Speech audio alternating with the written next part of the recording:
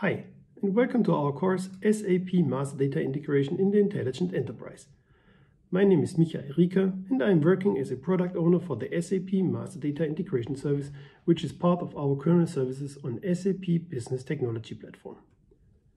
Best run businesses are intelligent enterprises, and intelligent enterprises must be integrated enterprises.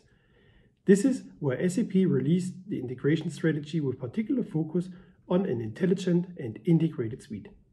And one of these pillars of integration is the SAP Master Data Integration service. After completing this course, you will be able to set up the SAP Master Data Integration service by yourself and know the different integration options.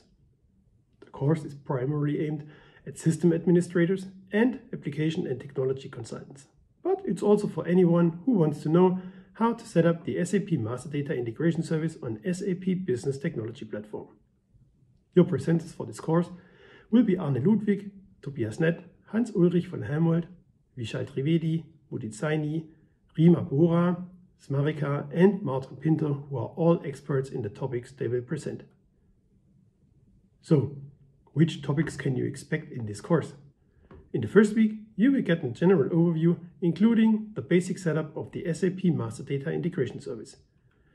You will also get an insight into the one domain model and SAP Master Data Orchestration. In the second week, we will bring it into the context of end-to-end business processes and extensibility of one domain model in the required MDI steps to be done. Finally, in the third week, we tackle various options for integrating SAP S/4HANA with the SAP Master Data Integration service. The course concludes with the final exam.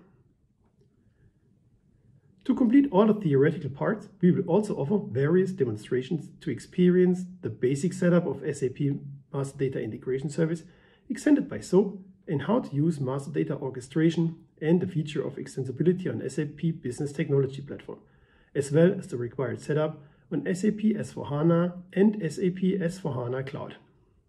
If you have questions or want to share your thoughts, you can use the course discussion forum to meet the other learners, SAP experts, and the instructors. If you pass the course with the needed points, you will earn a course certificate called Record of Achievement and a digital badge that you can share across your social networks. I can only encourage you to enroll now. We look forward to meeting you in the course. Goodbye.